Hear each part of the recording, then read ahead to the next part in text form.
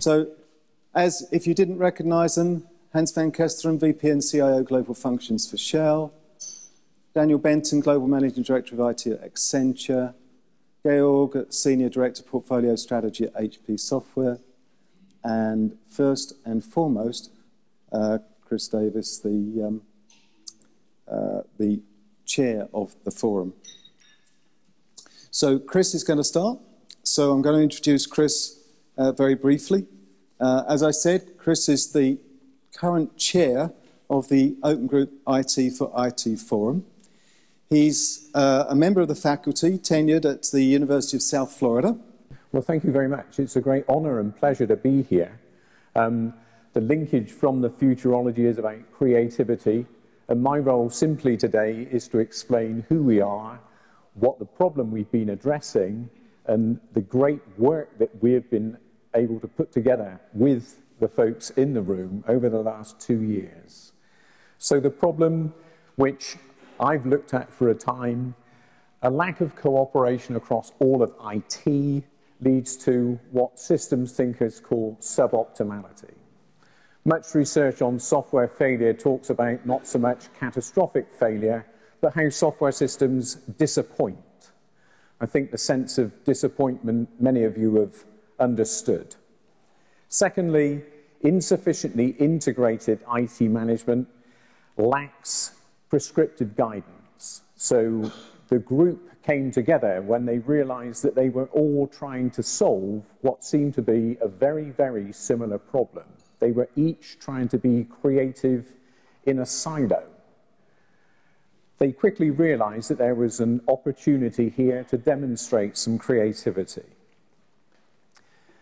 The other aspect of this, critical to the success of business, was the inability to gain true insight in order to make good decisions. So some empirical research, you know, the scientist in me as a university person these days, that rang true too. And then finally, immaturity in this ever turbulent and ever innovating world makes it virtually impossible to tackle complexities like cloud, agility, mobility, bring your own device, and all of the other what are now called disruptive innovations. So Clayton Christensen, another man with a Scandinavian-sounding name who is in fact another Harvard guy like Michael Porter, came out with this idea. We are confronting it in the IT4IT Forum. So this is the dynamic problem that we've tried to address. IT4IT is an evolving open group standard. Today is the launch. IT4IT provides a reference architecture for managing the business of IT management in the broadest sense, enabling insight and also with an emphasis on evolution and continuous improvement. It's our hope and indeed aim that in this way the new standard will enable IT execution across the entire value chain in a better, faster, cheaper way and with less risk. The Open Group's IT4IT Forum is fundamentally vendor neutral, technology agnostic, so that we can be responsive and agile, and industry agnostic, so we can be vertically and horizontally innovative. That is the broad goal. At the moment, we are made up of two groups, if you will. The original founding members of the IT4IT consortium, representatives of whom are in this room with us. So as the morning progresses, it will be my pleasure with Alan Brown to introduce you to some of the founding fathers, if you will, from the original consortium. Colleagues at Shell, Hewlett-Packard, the Dutch insurance business Achmea, Munich Re, who I don't think we have a representative from here today, Accenture, PricewaterhouseCoopers, and AT&T all contributed, if you will, the initial stimulus for this. and today we are growing rapidly. I'm thrilled to announce that we now have members in the open group IT4IT Forum that include Capgemini, BP, Logicalis, Umbrio. I think we have 2 representatives from Umbrio who, welcome. It's nice to see you face to face, who unfortunately aren't able to stay for the whole week. Atos, IBM, Architecting the Enterprise, and Microsoft. The work of the original consortium began back in 1911. It was stimulated by a conversation among major customers of one of the vendors, and through the first year, we rapidly moved to, or they, I should say, rapidly moved to the development of a reference architecture-based addressing of this problem. So in August 2012, the early phases of the reference architecture, the very early versions, were created. Through 2012 and 2013, we moved to the first substantial release, and as you can see, also we moved through a number of levels. So the architectural emphasis of this, so I'm struggling here to make a pun on the challenge of architecting and gardening the enterprise, but I'll let that go. We have a strong architectural emphasis. This makes sense to an awful lot of existing forums in the open group, not least because we've been careful to pay attention to what TOGAF and the Archimate forums already do. So we have a multi-level structure to the enterprise architecture, and you can see on the timeline at the bottom that that's evolved to the point that we're at today, October 2014, when we fully publicly launched this forum. We have a substantial but still rapidly evolving enterprise architecture for the business of IT. What I'd like to do now is to step briefly out of sequence to enable Georg to step up and explain the relationship between our use of Michael Porter's value chain concepts and the reference architecture that we have in IT4IT. Thanks, Georg. Thank you. I certainly will. So first, a very quick introduction. The reason I'm explaining that is I'm an engineer. So by definition of Magnus, I'm ugly, even though I'm disguised as a salesperson, as you can see. So. I will say strange things, very definitely. I'm incredibly intelligent, so you should seek for looking for ideas in this presentation. Okay, now, first, after Chris introduced the why we did this, I want to spend a couple minutes to talk about what it is. And again, back to Magnus, who really inspired me this morning to change my complete script. What we didn't do was R&D. In this case, we actually copied a concept that also Chris already introduced from Porter, the business value chain. Well, I actually call it steal it, but I don't have to be completely Magnus compliant, I think. So what we did was, in order to tackle the problem that Chris introduced, we needed to scope the problem, because you immediately can get into boiling the ocean, because IT can be vastly expansive and capturing lots of problems that we actually do not want to tackle. But we really want to tackle the delivery of IT services to make it better, faster, cheaper, less risk. That's essentially what we were doing. So we were looking at the scoping of how should that look like? What's a taxonomy of IT that actually explains that? Now, as a matter of fact, if you ask any customer out there, or any vendor out there, or any service provider out there for that matter, everyone has a taxonomy. It seemingly tries to say the same thing, but it does do it differently. There's a different language, there's a different mentality, there's a different semantics implied. So now should we invent another one, or should we just take a proven concept like the business chain and try to scope IT with that. That's exactly what we did. But the IT value chain per se is a vast end-to-end thing, so we still have to break it down to make it graspable for people. So what we introduced was the concept of value streams. 4 value streams in particular that describe the problem that we're trying to solve. A value stream is defined as a set of tasks that are dependent on each other that add value. Meaning, the bottom line of it is, if the tasks are 1, 2, 3, 4, 5, then the result is not 5, but it's greater than 5. Because there's a leverage effect to do it exactly in that sequence with that handshake between the various different steps and the context on which they are executed. That's what a value chain is. The 4 value streams are strategy to portfolio.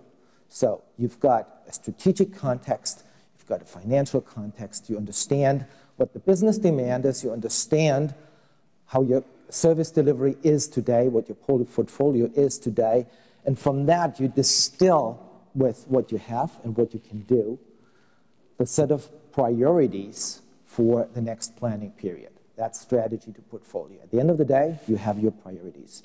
The next phase is you either need to change stuff or you have to build new stuff to actually get to the new portfolio and the set of priorities you decided. That's all about requirement to deploy.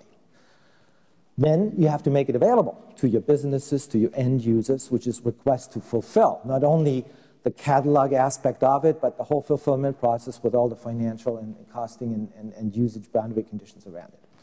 And the final thing is when now the stuff has been requested and has been fulfilled in the production environment, we have the detect to correct. You want to keep it up and running. You want to keep it up and running at the agreed upon metrics that all go all the way back to strategy to portfolio. So as you can see, to make good decisions in the first place in strategy to portfolio, you have to have understanding of what's going on downstream in the other processes, and vice versa.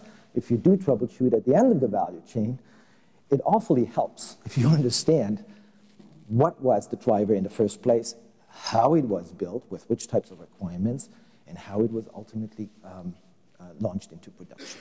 So that is the value chain, and that is what we want to do. We believe that actually really every customer, and we talked to about 60, 70 customers over the past 2 years, I mean all over the enterprise, and we always found that we're solving the same problem over and over and over again. Every customer tries to solve that problem or a portion of that problem and tries to get stuff as a solution implemented, and everyone does it differently. So why can't we find a more standard way and save the market a ton of money? Now that we understood what we want to do, we thought about how do we need to do it. And that's where Magnus starts to dramatize, right? I mean, this vertical change type of thing. Imagine if you would ask an IT person from 10 different companies for a definition and a model of a simple thing like incidents, and you would get one answer. Wouldn't that be nice? Today, you get at least 10. Sometimes you get a novel back with a couple of alternatives. Wouldn't it be nice if you take tools from different vendors, hopefully also from HP, put them together in a value chain approach, and it actually works? Dramatizing. So at the end of the day, going back to Magnus again, the real problem that we're trying to solve is to decrease murder even further. Because a lot of IT executive heads are on the chopping block, and we really want to avoid that. That's the real reason why we do it. Now we get into the reference architecture, which really does prescribe how this value chain actually should work under the cover, focusing on the data side of it. And I want to make that point very distinctly because, and you will hear a lot more about this in the track sessions this afternoon where we talk about positioning and what is the delineation between what we do and what ITIL is doing.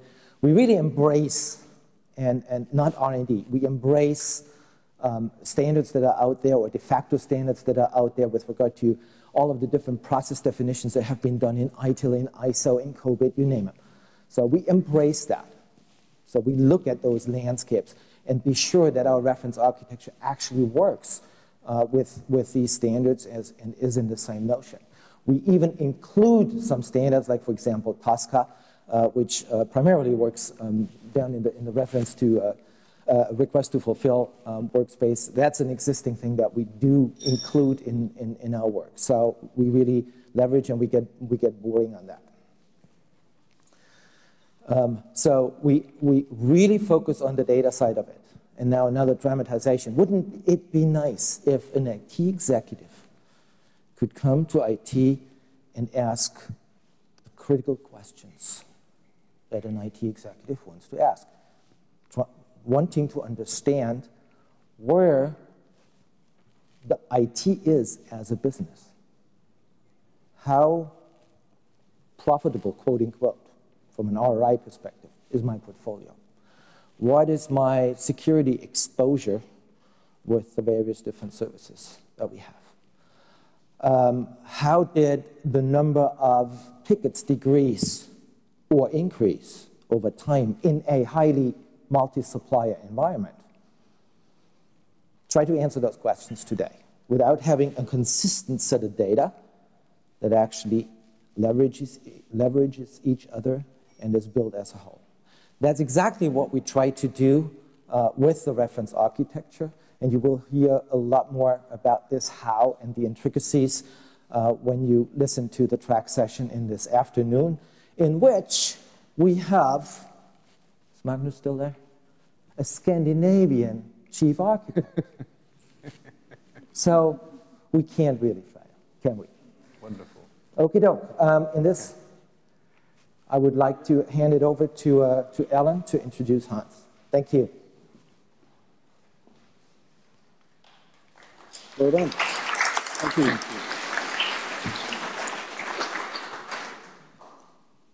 So, yeah, I'd like to introduce Hans, and interesting story. I worked for another Anglo-Dutch company, Unilever, for many years, and great company. Last weekend, I had the pleasure of a London Business School alumni reunion, and one of the husbands of one of my co-student alumnus won the 800 meters in Mexico gold medal in 1968, 88, something like that. And he was employed by Shell at the time, and they gave him the time and gave him a lot of support at the time. Great company to work for. Anyway, Hans is the VP and CIO of the global functions of Shell International. He joined Shell in 1979 into the IT function and found that not exciting enough, so moved into accounting and finance. But now it's exciting again, so he's back. And he came back into the IT function to head up the global functions at the time that the IT4IT idea was born. So before Shell, he spent time with the UN in Swaziland and Italy. With Shell, he's been in the exploration, production and chemical areas in places like Brunei, obviously, Rotterdam, which is the head office, yeah. Aberdeen, we all know about North Sea oil, and Gabon, yeah. So very widely travelled, very experienced executive, many years in Shell. Please give a big, warm, open group welcome, Hans van Kesteren.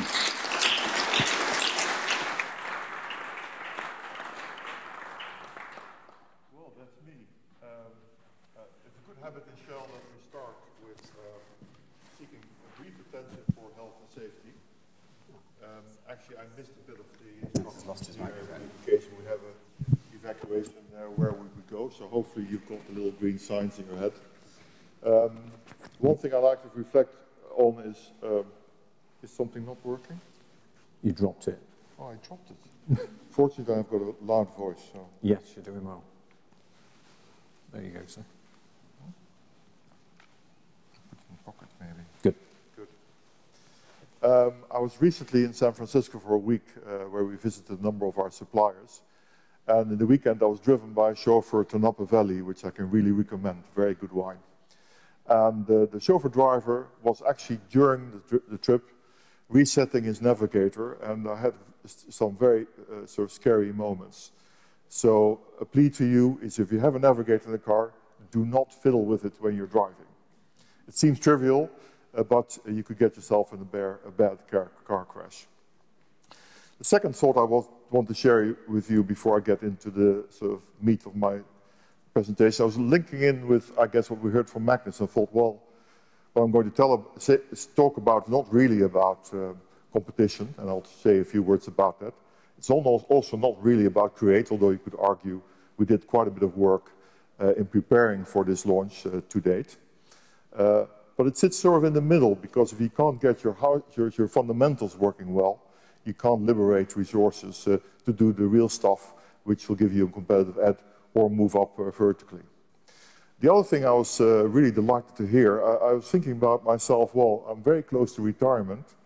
It's for me very easy to step out of the company and actually do some interesting stuff. So perhaps a few light bulbs and for me to start my own business. I've also had the privilege of being in this business for about 40 years. I still remember the first computer I worked on was in '75. It was a Cyber from the CDC company. It was 0.5 megabyte memory. So it looked a bit like the 5 megabyte drive you saw early on the picture. We had an immense big hall, air-conditioned, and that's where this big machine sat. So needless to say that I have seen an enormous change, and I talk to younger people today, I say change is not something of the last 5 years. It's been with us for the last 40 years, and that makes it a very exciting era to work in. In my capacity as Global Functions CIO, I look after 20 functions in Shell. They're all globally organized. And IT actually is one of them, and it's the largest. And so when I joined or went into my role, I quite quickly bumped into Karel van Zeeland, our lead architect. And he had this vision and said to me, basically, Hans, can you support it? Because I think we've got a great gap to fill here. And he had a very convincing story, and so since 2011, I've had the privilege to support him and the early work on this.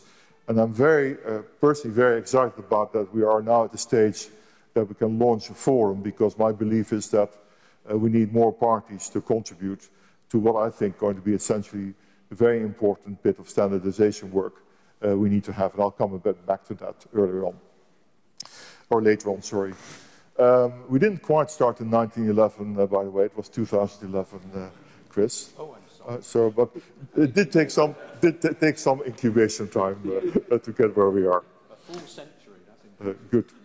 I will give a bit of context. I'll tell you a bit about Shell and IT in Shell to, I guess, make the business case for us a bit alive. So bear with me. I'll take a few minutes to talk about Shell. And in case you would decide to either sell or buy Shell stock after my story, you're on your own. That's what it basically says. It's a waiver. I will not give you the time to read it, but believe me, we need to put this in. So what is Shell? Now, I hope the technology will work. And it does. Shell is effectively, it's got two parts, an upstream and a downstream part. For those who are not familiar to the oil company, it starts with looking for oil and gas, developing it, exploiting it, and then it goes into the downstream world where you're talking about transition, transport, and bringing it to the market. Simple picture, quite complex business if you think about the fact that we drill wells in 2,000 to 3,000 depth of sea. We put big installations in place in Sakhalin in Siberia. And I'll talk about some of our innovations later on. So that's Shell in a nutshell. it is truly a global organization, as you all will know.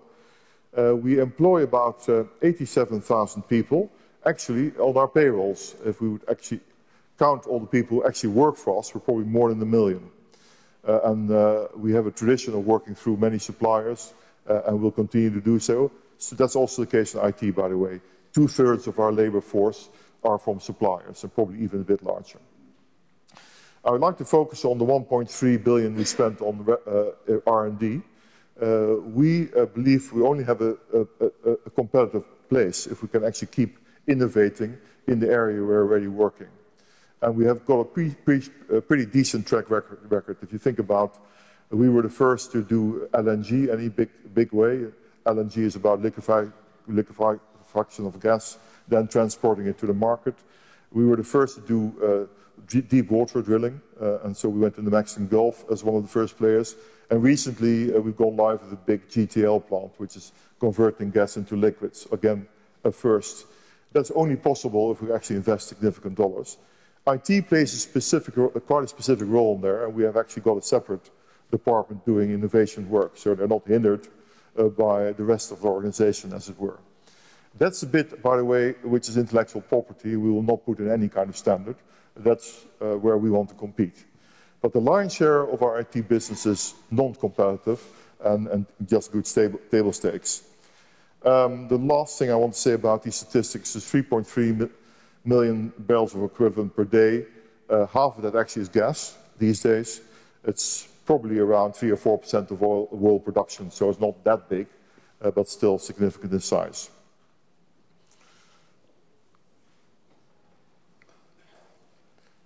Some people think of us as a sunset industry, and here's a clear link with, I think, Magnus, is if you just look at some of the statistics presented here, in 2050 we'll have 2 billion extra people on the globe.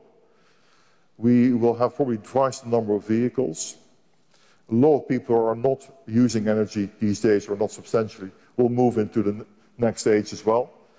So that will mean that we will double energy consumption in this span of period. We would have to, meantime, halve our CO2 emissions to keep the environment sober or clean. And we will have to become twice as efficient. Of course, renewables will play a place, and God knows what else, if I think about sort of a little bacteria. But hydrocarbons will take a significant share of that, if you just look at the extrapolating our demand. So we're very much, I think, a crucial player in a sector which is going to be very important for the future of the world economy. There's no doubt about it. And quite a big challenge which will require a lot of out-of-the-box thinking. So how does IT4IT sit in Shell? Probably, again, a few statistics. Needless to say that IT4IT in Shell is business in its own right. We spend about $4.7 billion a year on IT. You can see from these statistics how sizable the landscape and applications we look after. And there's a story behind all of these data. I just want to give you a sense of how important IT4IT is for Shell, because it's a significant amount of money, and of course we heavily rely on it as well. Just to pick up one figure, we have 8,000 applications. 500 of them are business critical, which means that if they're out of business for more than 4 hours, something stops. And so there's obviously a lot of attention to make sure that we start up within a few hours when we actually have a problem. I think the 20,000 virus attacks per day is also an interesting statistic, just to highlight the challenge we have in that space. It's not only virus attacks we're subject to. So again, I think an interesting statistic. So what does this response, what are the key challenges in this world? And just pay your attention to the picture in the background, which is the sprawling city of Mexico, and probably an example what happens if you lose control of your asset base. And that's why I've chosen that background. If you look at the key challenges, increasing demand and growing asset base, we run about 1,000 projects per year. You imagine every project potentially adds infrastructure, adds middleware, adds licenses. So that by itself is a big challenge. A rapidly advancing technology, you've heard a lot of this disruptive technology, which is a word I'm not allowed to use anymore since I've listened to Magnus this morning. But anyway, cloud, services, mobility, consumerization, things of internet, think about in-memory computing. There's so much happening at the moment, so the landscape is changing dramatically. Increasing number of players. If you look at the number of suppliers we were working with 10 years ago, our core system has got 12 suppliers. We see that rapidly expanding to all sorts of people who've also got a value proposition for the company. And the business has become increasingly dependent on our services. So I already mentioned the example of the 500 business-critical systems. I don't have to say much about increasing risks, including cybercrime. You can read about that every day in the week. Business requires rapid deployment. It's interesting that we have increasingly IT-aware community in the company who basically demand that we respond as an IT function quickly, otherwise they'll go out and buy their own solution. And that's the beginning of a disaster, thinking about the sprawling city. Actually, we have quite a number of business-managed applications, and obviously we're paying a lot of attention to that. And then probably last but certainly not least, the increasing cost pressure. Under this growth, we see a huge growth, or significant growth, of our base cost. We've taken a lot of costs out over the last 10 years, but in spite thereof, the base cost rise actually overwhelms that. And as the company is not prepared to spend more than a particular limit, it starts crowding out our investments. So we need to think about a clever way of bending the base cost curve and making sure that we continue to invest as well. This points at a huge integration problem, is the way I would say it, and I think Georg already has given a very elegant example of the connects you have to make in this world. It's interesting that, ironically, I would almost say that we've invested in big ERP platforms for our business with a full integration proposition. However, for IT, we have not put any solution in place. So we're still working with spreadsheets and all sorts of loosely connected applications, struggling to make sense of the end-to-end life cycle of our IT products and services. Shell's IT strategy, very simple terms, has three bands. One is about delivering business outcomes. The three pillars in that, the technology bit, which is very much the proprietary stuff where we really want to make a difference. Think about processing of seismic data, etc. Of course, we want to deliver our projects successfully, and we want to drive value with our existing platforms. And of course, there's a lot about data and process analytics, and so on. At the end of the road, the fundamentals are all around making sure we have reliable and secure systems, and you should probably add affordable to that as well. And then we cannot do that without people, partners, and a community. We have, as I said already, 12 ecosystem partners, and I see this as a community as well, which will be complementary to what it is we're trying to do. All in all, I would say that we're taking much more of a portfolio approach than we have had in the past. We used to look at investments and then looking after them when they sort of matured. We're now looking at our portfolios per function and per business to make sure that we see the cost, the value, and the risks looked after properly, which means that we make a new investment. We also need to take stuff out, otherwise we can't manage our base cost. So that brings me to my last and probably most important slide, is what's the case for action in terms of launching this IT4IT Forum. And I always think that pictures tell a lot about where it is we want to go. If you think about a sprawling city, that's not where we want to be because that's uncontrollable. We want to get to a neatly organized town in which we have full control. Think about overall cost, value proposition, also security. Yeah? So we fundamentally believe that most of the work we do in IT doesn't give us a competitive edge, and so it makes infinite sense to share what we are doing in this space with other companies. And so we have started on that journey in 2011. We believe that, if you look at the little red diagram, it actually describes in simpler terms what a management system would look like through the full life cycle. It's going to be adamant that we have indeed full visibility of cost, and for those who've been involved in creating that in our business, you know how difficult it is. Probably even importantly, or maybe even more importantly, we need to know what value effectively our applications deliver. And then we've got also this performance, reliability and security challenge. So creating a management system around this, we believe, will be a great value proposition, not only for us, but for many in the room. And we're very pleased to see a number of parties already voting with their feet. So, in summary, standards will help us mature our industry and deal with the new challenges which I described to you. It will create a common language so we can best share best practices. It will further advance our professionalism. And of course, ultimately, and somebody was asking me to how long will that take, we will have a common platform. So if we have a service provided or we buy a bit of software, it all fits in what we already have. So we don't have to worry about integrating it all.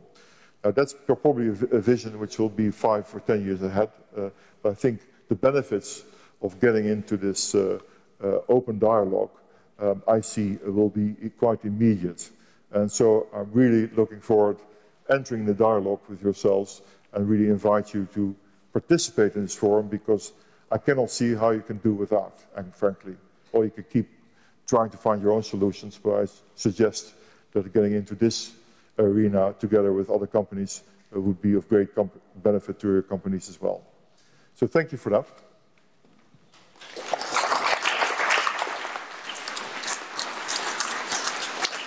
Well done.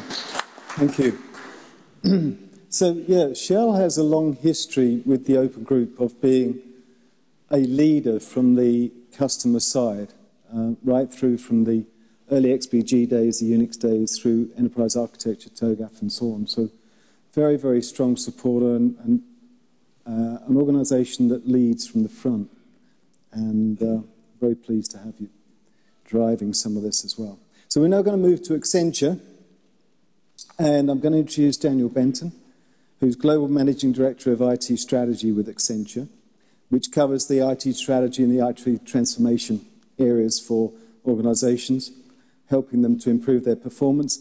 He's also a leading thinker around the CIO agenda and sponsors the Accenture High Performance IT Research Program, and driving much of their thinking around digital business. He's architected and driven transformation programs for the IT function of several major organizations in Europe and the US, and acted as advisor to many clients around IT strategy and governance. So please give a big warm Open Group welcome to Daniel Benton.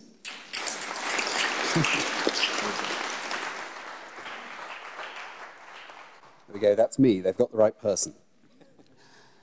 So I'm responsible for three things at Accenture. There's IT strategy, which is all around business and IT alignment, enterprise architecture and the practice we have there, and what we call IT transformation, as Alan's just mentioned. We manage those three things together because clearly one's about setting the direction for technology within a business, the next one's about actually what underlying blueprint do you need, and the third one is about how do you get the IT organization then actually fit to execute that? What set of capabilities do you need? All three of those are actually causing complexity at the moment. There are trends going on within each of them that are making life just more complicated. So if you're a CIO at the moment, or if you're running a technology company, no big news, things are getting more complicated. And we're seeing, as Georg has said, a consistent set of issues and questions coming out of most of the clients that we talk to at the moment about how do they cope with this world. And that's why we're delighted to be part of this consortium and why we think it's really important. So let me drill into those three areas a little. Obviously, we don't believe in digital, having heard Magnus. Unfortunately, most of our clients and most of the businesses that we talk to do. And you can talk about SMAC convergence, how to apply social, mobile, analytics and clouds to business processes, how to create new business. But for me, actually, that's not the important convergence in digital. For me, the really important convergence is this complete convergence between the business and the technology agendas. So life used to be easy. There were some business people somewhere that worked out what they wanted to do. And if you're a CIO, you then worked out, well, how much money did you have to spend? What did you need to spend it on? And you develop an IT strategy. And IT was very much an enabler to a business strategy. What we see now is that technology is increasingly actually becoming the business strategy. And in a digital world, it's less about, this is what I want to do, what technology do I need? It's about, if I had this technology, how could I create value out of it? And that's driving a very different relationship. And in this intersect between business and technology strategy, we see the emergence of all sorts of new beasts, call them chief digital officers or whatever. Actually, that should be the job of corporate IT. That should be the job of the CIO. Because if you're not driving that agenda, someone else is, you're just being the service delivery organization. So there's an open door there. And businesses are looking for technology to come and create value, to come up with new innovation, to work very closely with them. And from our own point of view, you know, at the beginning of this calendar year, we actually joined our business and technology strategy organizations together because increasingly we realized we were having exactly the same discussions with exactly the same people and exactly the same clients. It's become the same agenda. I'll mention that I run something which we rather grandly call our high-performance IT research. We run this every couple of years or so, and we talk to a couple of hundred CIOs around the world and find out what's on their mind. And we measure the performance, actually a self-assessment thing, against 150 different measures of the way you could measure an IT organization and its performance. And what we discovered when we did this last time is that there are 3 things that the people who get it right seem to be getting right consistently. See here the perils slightly of moving a 4x3 slide to a 16:9 screen, but there you go. 3 things they get right together: innovation, agility, and execution. Now, IT execution is just, can I deliver reliable IT on time, on budget, in a way that works to support the business? That's, if you like, the table stakes. But as I'll show you, that's actually getting considerably more complicated at the moment. Innovation is really about that owning the debate with the business, helping the business to co-create strategy, new ideas for creating value with the business. And some people are very good at that, other people are less good, but in many cases, it's not because they don't want to, it's because they can't. And that's where agility comes in as well. Agility is really to say, the pace is moving faster than ever before, and in too many cases, IT gets in the way. So how can you respond to a very rapidly changing business environment? How can you run IT differently so that you can be really agile? And the problem that nearly every corporate IT organization has is it's a bit like the Irishman who, when he was asked for directions to the next town, replied, well, I wouldn't start from here. And that's the problem that everyone's got. It's legacy. And it's not legacy just in terms of the architecture, it's legacy in terms of the processes, in terms of the organization, in terms of the people, the skills that you have, the relationship with the business, etc. And the people who are actually performing better and able to drive the debate with the business seem to have solved agility, particularly to start with. And particularly, they are earlier adopters of new technology. They manage to keep on investing when other people weren't. And where they are is they're further on this journey. Everyone now is trying to deal with a hybrid of on-premise legacy, private cloud, public cloud. Let me draw that more simply. On the left-hand side here, you can see this thing which looks a little bit like an alien with 2 ears. IT in the middle, largely still within the firewall. People are trying with some external stuff in the cloud there, either, you know, from an infrastructure point of view, or they're trying to use Salesforce or some early SaaS. Everyone is an inexorable journey from the left to the right, moving at different paces depending on which industry they're in, depending on where they started from and where their legacy is, depending on their appetite for risk. But we're moving from somewhere where I used to control my IT, it was within my firewall and I knew where it was, to somewhere where I will still have some stuff within my firewall, I will still always own things, but increasingly I'm going to be sourcing services from outside. Even worse, the services that I'm sourcing from outside source their own services from somewhere else as well. So we have the emergence of service aggregators, cloud service brokers, etc. That can be fantastic in terms of solving your agility problem if you can get it right. But it adds huge complexity. Somehow you've got to manage all of that. Somehow you've got to join it all up. So if you're going to get the agility that the business needs, problem, you've actually got a much more complicated architecture than you had before, and you've got to find a way to manage that.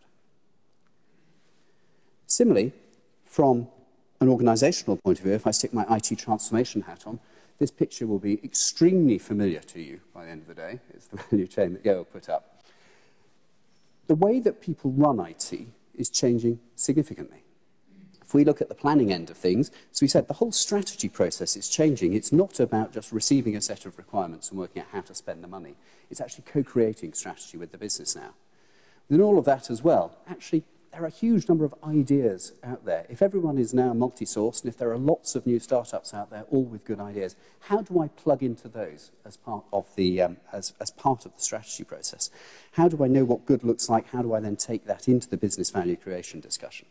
So the planning process, the strategy process is changing, but not as much as the delivery process. Now, we all come from a world where pretty much every IT organization that I've ever come across has people who build things and people who run things, and they're very different beasts, and they don't talk to each other enough, and so on. Actually, increasingly, the distinction between those two is blurring considerably. And if you look at things like DevOps and so on, or if you look at what we're calling two-speed IT, there are very different ways now of delivering things. Okay? So what I mean by two-speed IT is the fact, it's traditional waterfall, but there's also now, as well, when we talk about agile, I don't just mean agile, the methodology. I mean the sort of set of digital people that come along with their skinny jeans and strange haircuts who sort of do a different sort of IT at a very different sort of pace. And every CIO has to work out how to manage the two of these together because different models for different sorts of projects are actually required. I've talked about incubation and prototyping. The idea that you could come up with a set of requirements and then work out how to spend a large amount of money on it has changed. You need to actually pilot things. You need to start to innovate. You need to incubate stuff, prototype, work out whether it works, iterate as necessary before you work out when to spend the big money. And actually knowing within all of that, when you've got something that's going to work and when you can start to commit big spend, becomes a really different way of thinking about your whole investment portfolio. On the delivery side, as we've seen from that model on the previous page, it's not so much about I've got my own stuff and I need to run it. It's now all about service integration. It's how do I run other people's stuff? How do I join it all together? The whole area of sourcing is very different. So the whole operating model has changed, if you like, from one where years ago I actually had a set of people who built and operated my own IP and I owned the people, to one where I started to be multi-sourced, to one where I then started to use other people's software and other people's IP. So all of a sudden I had an IT organization which was really trying to use other people's stuff with other people's people. I then virtualized the whole thing through cloud, and I've now got this very complex architecture that I see on the other side. So actually working out how to source that, how to integrate it all, and how to manage it all together is a real problem for people. How do I get transparency of that for the business as well? Hans mentioned now the business is more enabled than ever before to go and get its own services. Actually, I need to behave as though I'm Amazon or Salesforce. I need to be able to get great transparency to pricing, understand how to manage all of that, understand what I'm paying for from my suppliers as well, and work out how I can provide those services to the business and the transparency of the costing underpinning that. Another area on here, we've talked about security. It's not just about cyber, it's the fact that, again, if I don't own my architecture and I don't own my people anymore, and I probably don't own my customers because they're talking to each other, okay, not just to me anymore, thanks to social, understanding the whole security profile of what I've got in that very complicated architecture, in that complex operating model as well, becomes really critical. It's the thing I lose my job for if I'm a CIO. But increasingly, it's not about having the perfect firewall around something with 17 locks on the front door. It's about understanding what business risk I'm taking, understanding what I do when risk happens because it's bound to at some point, and particularly understanding across that extremely complicated ecosystem I've now got, where are all the risks.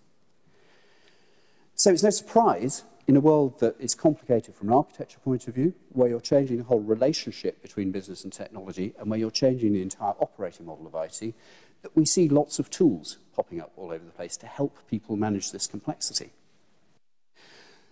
But the problem we find, therefore, is that you've actually somehow got to get control of all of this, whilst actually still giving the agility that the business wants. It's not acceptable to go and say, sorry, you can't do that. Okay, when the business is saying, I can just go and source this, I can buy this with my credit card. Okay, you've got to find a way to be responsive, to manage that ability, to take advantage of those architecture and operating model trends, whilst retaining control. And that's where IT4IT starts to come in. You need to be predictable and measured. You need to be controlled. You've got to be able to enable these various different styles of IT as well. So I was talking to one of the very large banks recently, and they've been trying to move their entire model, their multi-billion-dollar change budget, to the new style of IT. That's not the right thing for them to do. That's the right thing probably for about half of their portfolio, probably less than that. They've got to carry on delivering the legacy. It's got to work. So managing several styles of IT together. It's not two-speed IT, it's multi-speed IT, different ways of working, but still join them up into recognizable, into an IT function that works where you understand the risk. And what we find is, although there are tools all over the place, historically those have tended to happen in silos. The silos themselves are changing. Those tools don't join up well enough together. But you've got a remarkably complex management problem here. So we're hugely supportive of what's going on in the forum here, because actually we just see that this is only going to get more and more complicated, and if we can join this together, that's useful for everyone. It's useful for people like Hans. It's useful for all of the clients that we work for. So with that, in terms of how it's going to work, I'll hand back to Gail.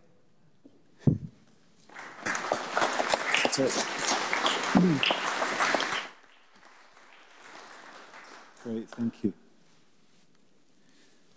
So yeah, now we're going to look at the HP. Why is HP in the game? And you've seen Gail very briefly. I'll just run through his bio. Senior Director IT Management Software Portfolio Strategy with Hewlett-Packard. He's previously held director-level positions in HP Software and Strategic Marketing, Portfolio Strategy and Architecture. That sounds like an engineer. He created and led the Cross-Portfolio Customer Advisory Board, which significantly helps HP Software drive strategy from outside in. He's been most recently driving the creation of a lean but effective integration architecture and business model to help HP and the IT customers transform to the new style of IT. He's put a huge amount of effort into helping this initiative move forward, done a lot of work with us, with the group over the years before we met, and is now a great contributor. So please give a big warm open group welcome to Gail Bock.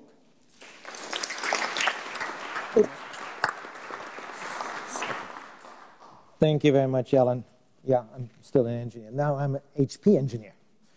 I still smell bad, though, but to some even more. Okay, so why is HP in the game? You've heard from Hans as a major customer. You've heard from Daniel as a service provider. And now I'd like to give you the perspective of a vendor, which picks up a couple of the topics that these two were talking about, but also another perspective that particularly I, in my job over the past 10 years, have been struggling with tremendously, and that's integration. Jeez. Integration, it's a nightmare for everyone. And hopefully some of my fellow competitors in the room share some sympathy with me. And I also would like to ask for your forgiveness as customers in the room. We don't do it intentionally. You know, I mean, it's just a very difficult problem. I mean, IT is such a fragmented market, not only from a modeling perspective, from a data model perspective, from a technology perspective. If you look at the various different products, even if you just look at the HP portfolio, and again, other competitors can chime in here, because a lot of us have been growing by acquisition, right? So, I mean, we've had organic investment in our own portfolio, but we saw gaps and opportunities to move to a broader spectrum. Actually, always with the intention, yeah, if we integrate these things, we actually can get to the 1 + 1 = 3 type thing, which theoretically you can, if you get it right. Now, the problem is we got those portfolios, okay? Now we've started to integrate those. Now we get into an architectural problem, because all those integrations have been built from customer use cases. So they are valuable and right in their own right. But now you start transporting a customer use case and the corresponding integrated solution from one customer to another, and it doesn't work. Why the hell is that? Well, the answer is pretty simple, because, and please ask yourselves, every customer that we've worked with has done something like the reference architecture that I've shown earlier, because everyone creates, out of need, their own information model for IT. their own definition of what an incident is, what a service is, from a data model perspective. Dependent also a little bit on the tools they use, certainly, because be pragmatic. But that's a matter of fact. And actually, when we started the consortium, we actually collected the information models from all the various different contributors in here, and we looked at them. And again, they all tried to say the same thing, but they tell a different story. It's a different language, a different mentality, different semantics, what I already explained earlier. And that makes integration very, very difficult because that has an impact on the technical requirements, how you actually do that. It's very, very difficult to do integration in a change resilient way if you don't have an underlying mechanism. So we built a ton of integration. I always get into discussions with customers. You don't integrate enough. And I always respond, actually, we do too much. If you think about the various different products, how many integrations do we have officially in the catalog, which you could order as products and download? Give me a number. No raising hands. No, give me a number. Huh? 200. Who gives me more? 700. That's a little too much. We've got 450. Actually, some of those integration packages are a number of integrations in and of itself, because it's different use cases in one bundle. Actually, it's enormous. If you think about what manpower you have to put in there, not only from a building perspective, but also from a maintenance perspective. But let's face it, all of those products that are involved in those integrations, they change all the time. And it's getting more difficult if it's not only our own products, but also products from our fellow competitors. I mean, it's very, very difficult because you don't have the heads up, right? So now we've looked at those 450 integrations that we have, and we compared it against the reference architecture and said, okay, which of those are actually really critical and necessary? Now you can give me a percentage number. What do you think? You're cheating. You have seen the slides. Come on.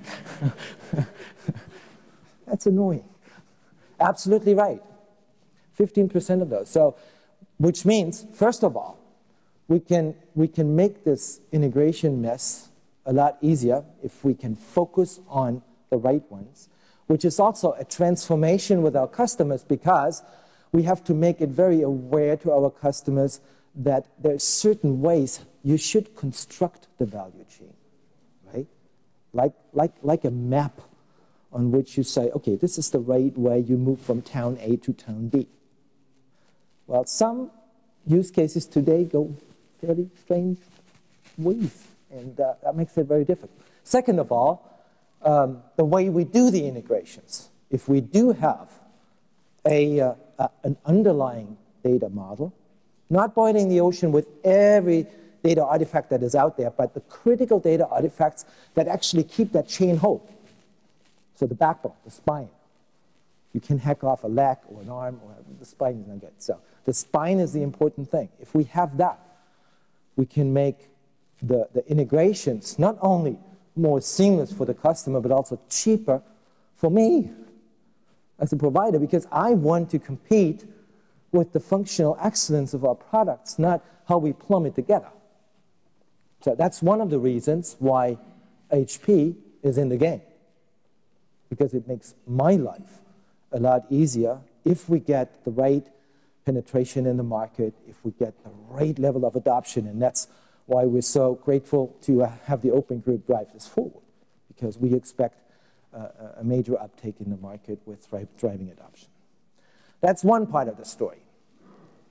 So the ugly sewage type thing. Now, getting in the more exciting thing, why is HP in the game? Also from a top-down strategy perspective. Now, you may have heard in marketing presentations, not from an engineer like me, new style of IT, so all the trends that Daniel and Hans so eloquently introduced. Actually, the architecture that we've built so far as a stake in the ground for the open group to move to a normative standard, we've taken those trends very much into account. For example, if we look at the way how an agile world today works, so the DevOps side of the house that Daniel was alluding to, still we map that against the reference architecture to make very sure that we actually can live up to those requirements, and we can't. So the service integration side of the house, so a lot of those services to deliver IT services at the end of the day, they are sourced for the most part today with different business models, outsourced, hosted, out of the cloud, whatever. I mean, but at the end of the day, it comes down to that service integration issue, absolutely. And so we've made sure that the real essential data artifacts that you need in order to do that service integration are in the spine. So there went a lot of thinking into that. But let me get back to one thing that I mentioned earlier. Wouldn't it be nice to look at IT and ask those critical questions from an executive top-down perspective? Again, you have to have the spine underneath. And if you look at how IT evolved over the last couple of years, primarily, you can clearly see a move from the workflow process aspects, and there's a lot of investment has gone into IT, rightfully though, now to data and analytics.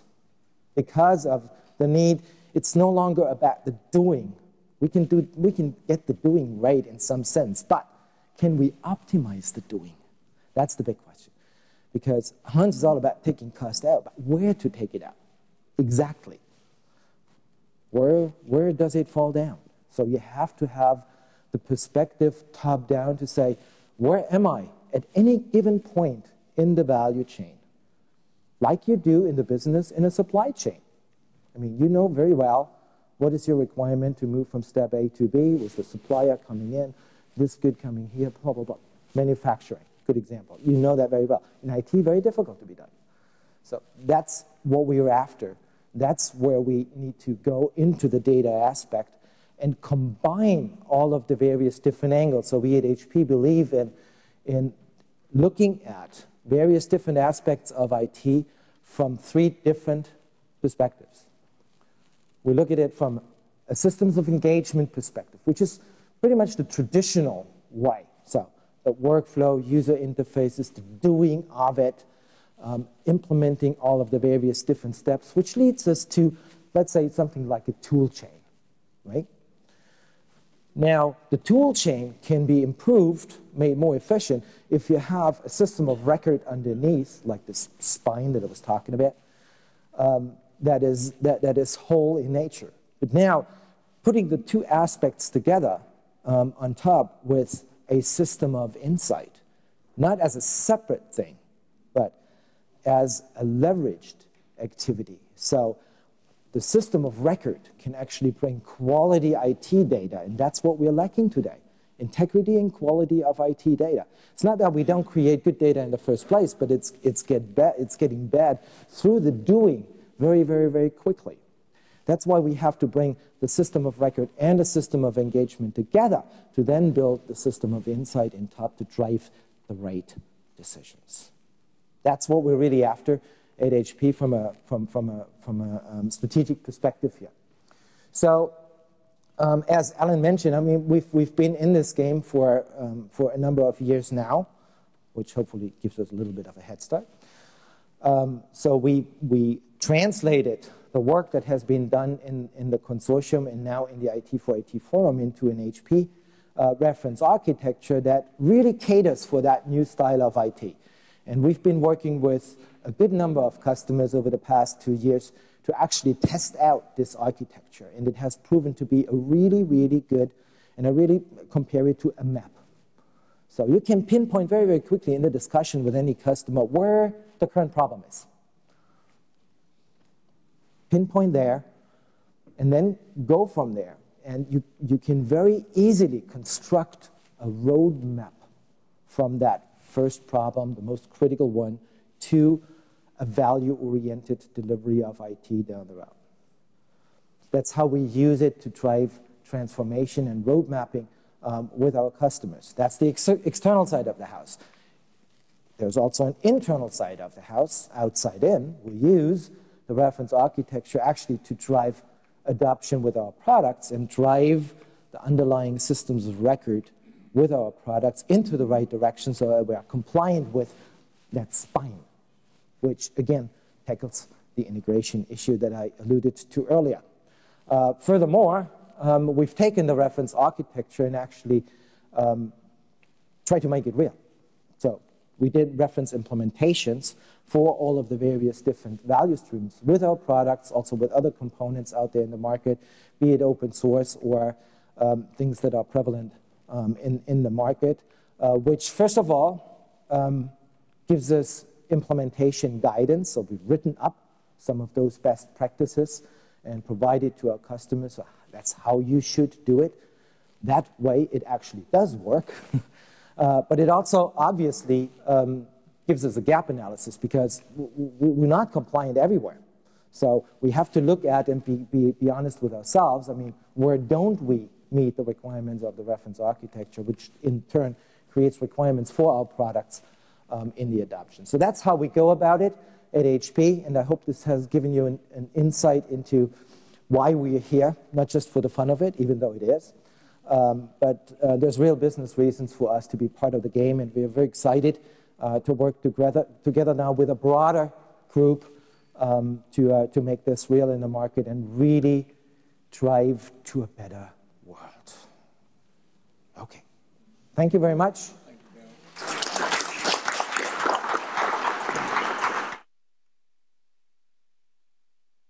Thank you. Can I invite our speakers back on the stage, please?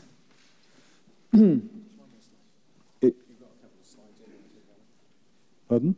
Just one more slide. One more slide. Yeah, we'll do that later. Okay, very good. If we can get everyone back, we've got a microphone here we can share.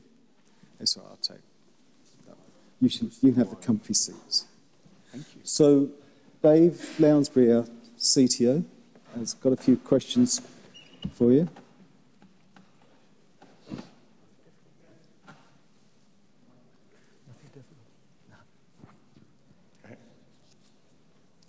So somebody writes, okay, I'm sold. So, but how do I get this in my shop? You know, do I look for trained people? Will we get bids from cloud providers? Or something else, you know, tool chains? How do you see this manifesting itself in the IT marketplace? Well, I think we're a bit early for that, aren't we? Okay. The first thing to do is to get involved. Absolutely. Where we are at this moment is clear possibility. These guys have identified the opportunity. I've tried to explain to you the momentum. The Open Group now holds all of the collateral.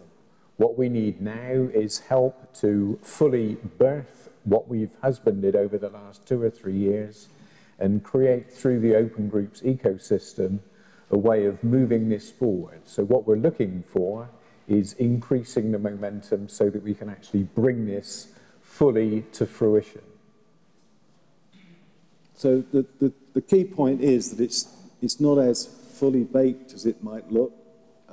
There's a lot of work to do, and obviously the value of being engaged in the process, being involved, being able to influence it is still very, very strong. Yeah, I mean, as I mentioned earlier, I do have my mic. Okay. Working. The work we've done so far, I guess, proves the point, and we've got a lot of guidance material. We now would like to get into the phase of normative standardization, which then drives product adoption when we ultimately get to the value. But even today, just using the guidance of the reference architecture as this kind of map that I was talking about earlier is value in and of itself. At least I can assure you from various different customers who've improved their way of looking at the value chain and having the various different functions working with each other.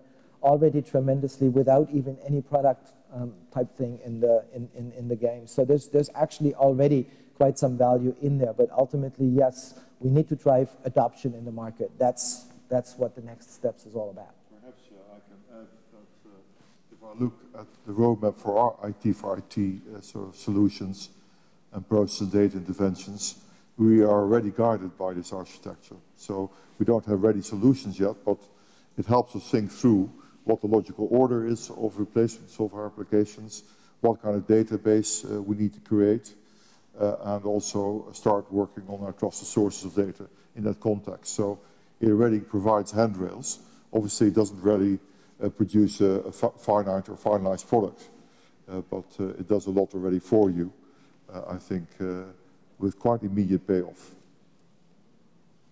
I think the key point, the reason we're here today launching this with the Open Group is because we see this as a pervasive issue.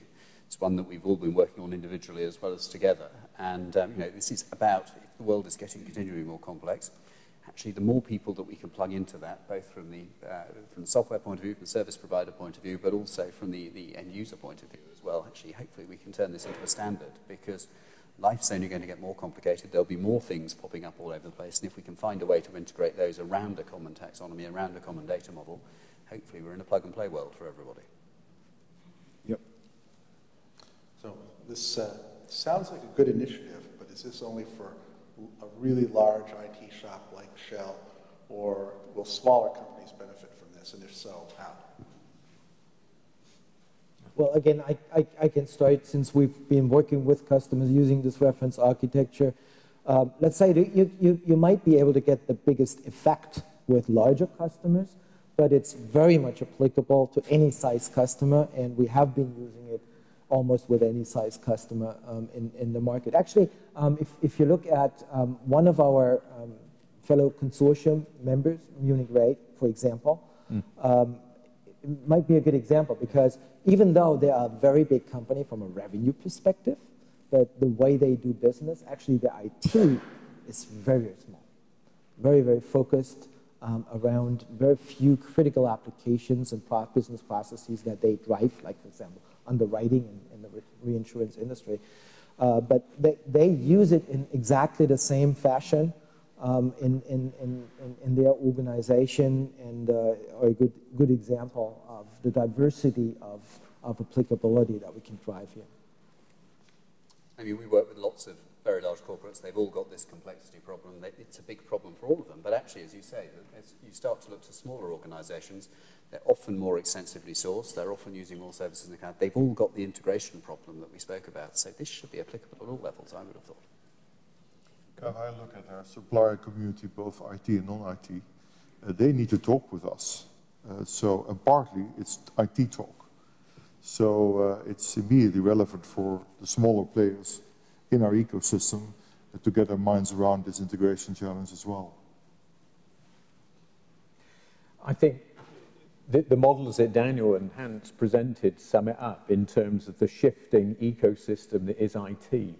At the end of the day, the standard is going to help us work together to choreograph all this. So it's almost, there's an analogy with the music that the first speaker made this morning.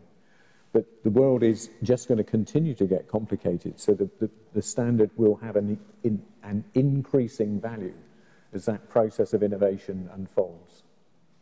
But I think the key thing is that you're talking about small organizations. There are gradations of small. So small, very small organizations, it really is going to be not that interesting. But relatively small organizations, relative to Shell, yeah, that's right. Say even for a small 50-person standards organization, that you can see all of the phases in the reference model and what you do already.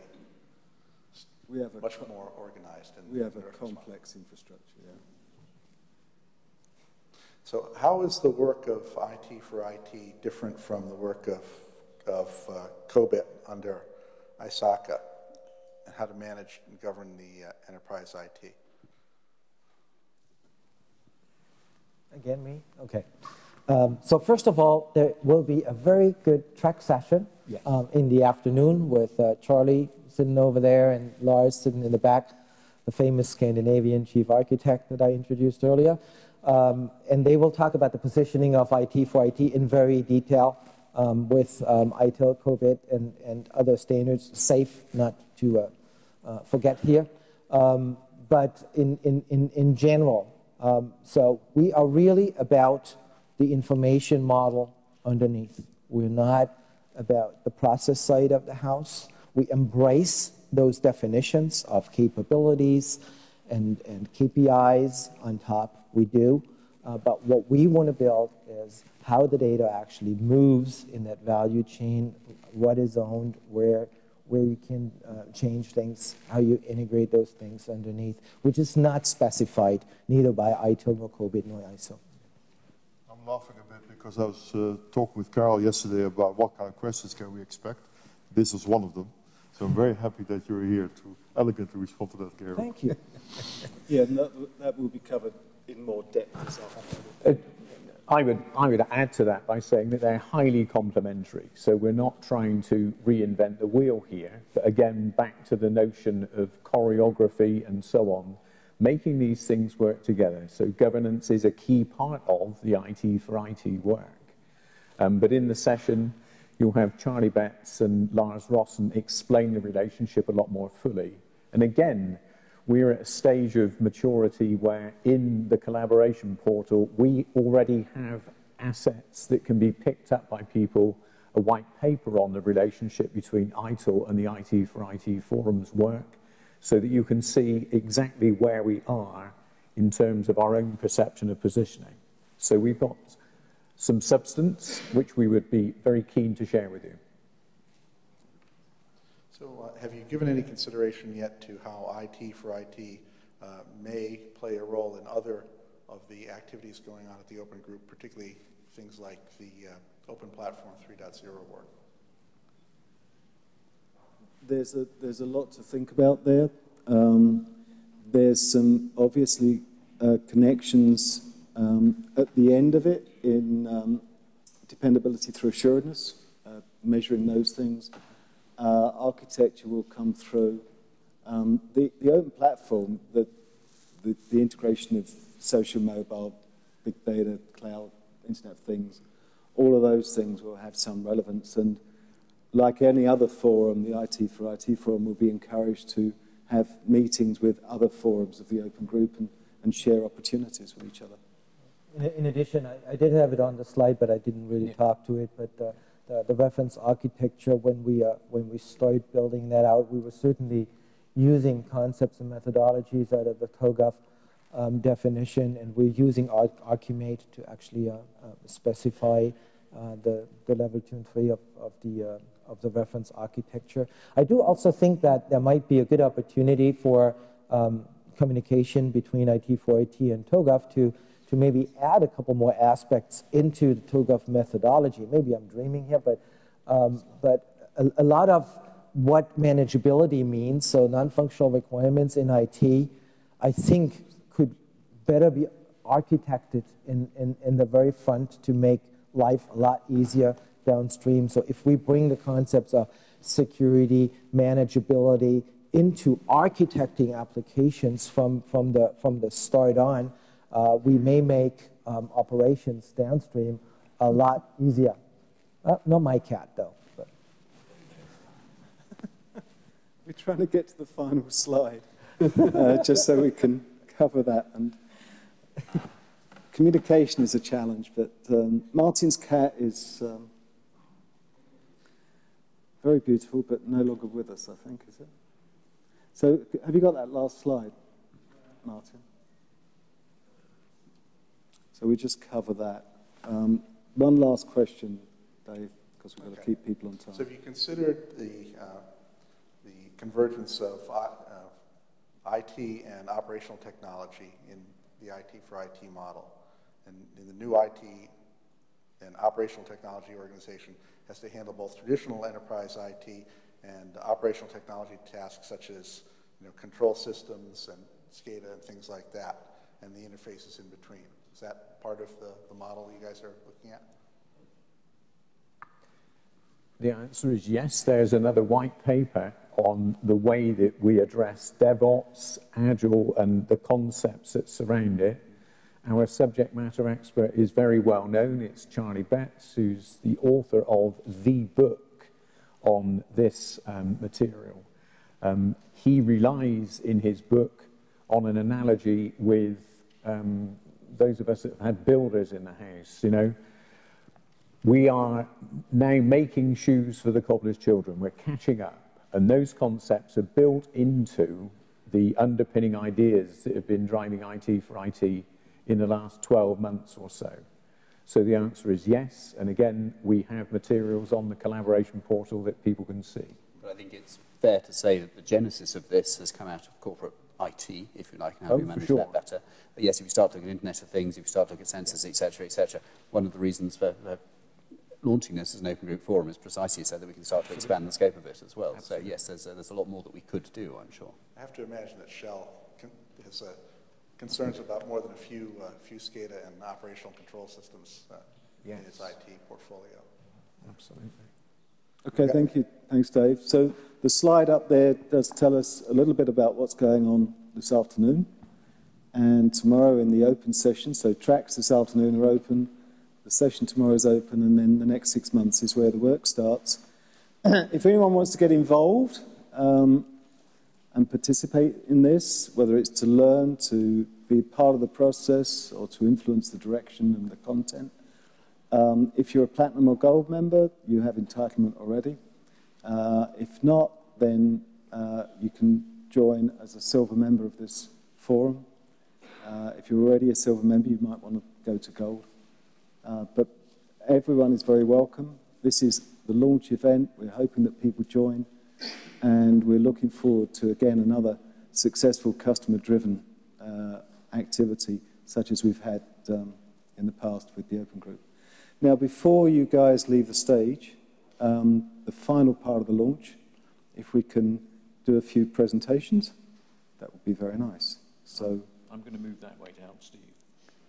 You can help Steve, but the first thing is that Steve's got to help me, because the first presentation is to yourself as the chair. So thank you very much. So if I hand that one to you, and it's a Cheruti. It's a very nice pen. It's a nice brand. Thank you very much indeed, Alan. You're welcome. So there's a number of people we'd like to thank, so we'll go through this in the remaining 3 minutes that we have. So, Chris, if you'd like to award to Hans on your right.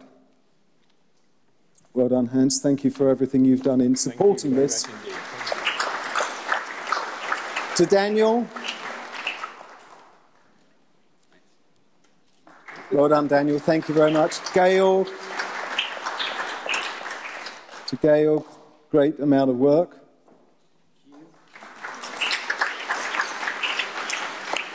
Charlie Betts from AT&T. Charlie, are you there? Come and get some. You've done a huge amount of work here.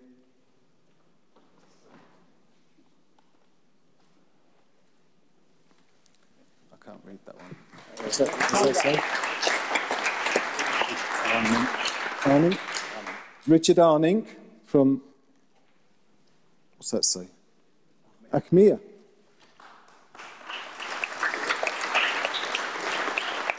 Acmea being new members of the Open Group because of this activity.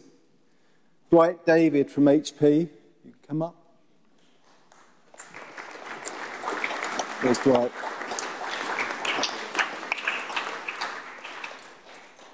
I need some glasses. This is hopeful. Can you pass my glasses? I used to get accused of being able to write and put microfiche out of business, but... So that's Sue Desiderio? Desiderio. There you go. Oh, I should have known that. I didn't need to read that. Felipe Genest from Accenture.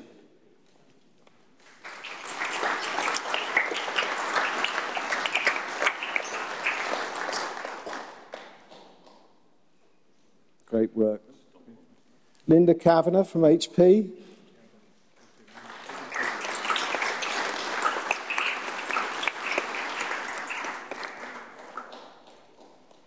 Lars Rossen from HP. Rossen.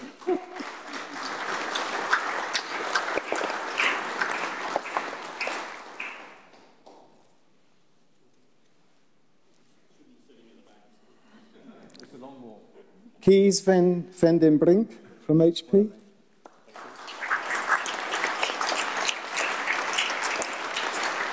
Okay.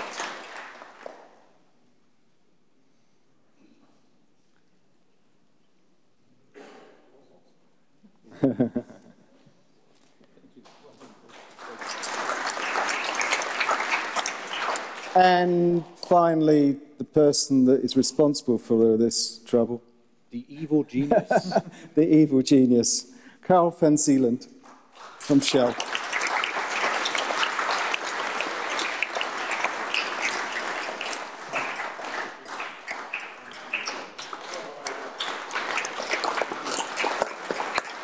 Well done. So the Open Group IT4IT Forum is now officially launched. Well done. Thank you.